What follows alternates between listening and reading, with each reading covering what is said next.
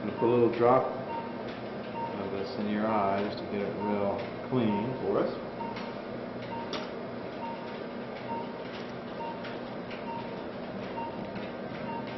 Maybe look up just a little bit for me. Try to just look up. That's good. Is this stinging you a little bit?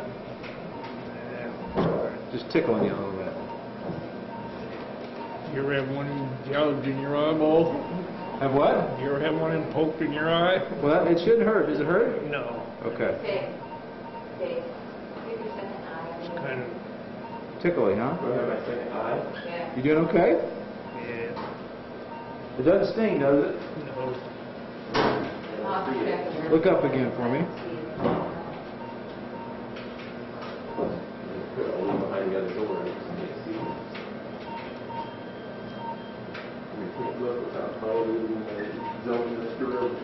You're doing great. Everything's going great. Now we're just going to clean up around your eye here. Start from the inside, go to the outside. There we go. Let's do two more of those. Two more of those.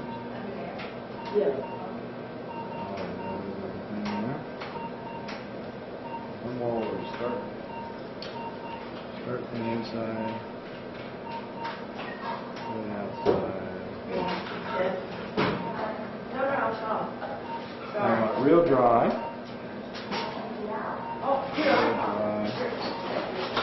So the drapes will stick.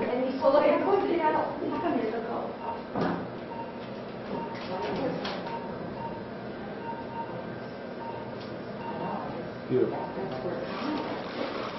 And those are the gloves I throw away.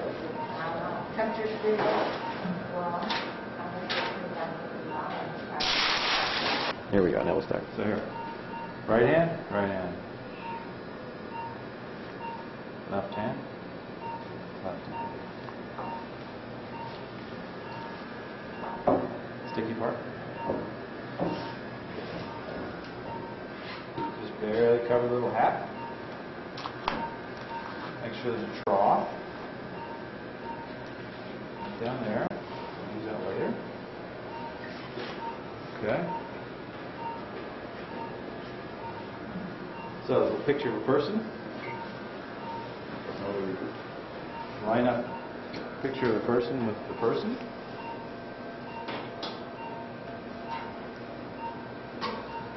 Try not to touch the scope.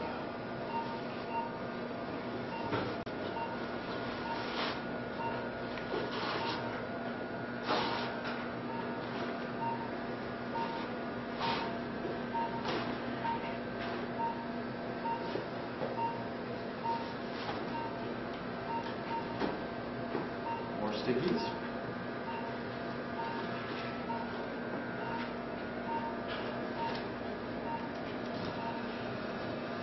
Okay, this is the left eye. Can you put a little counter pressure down there for me, David? We'll have a little counter pressure down there. We're going to line this up right on the nose. Like this. Tuck it down in. Take this, which is not touched anything, it's still sterile. We're going to fold it right here. Got a nice little trough here. Very nice. Now these are 10/20s, which are cut quarters.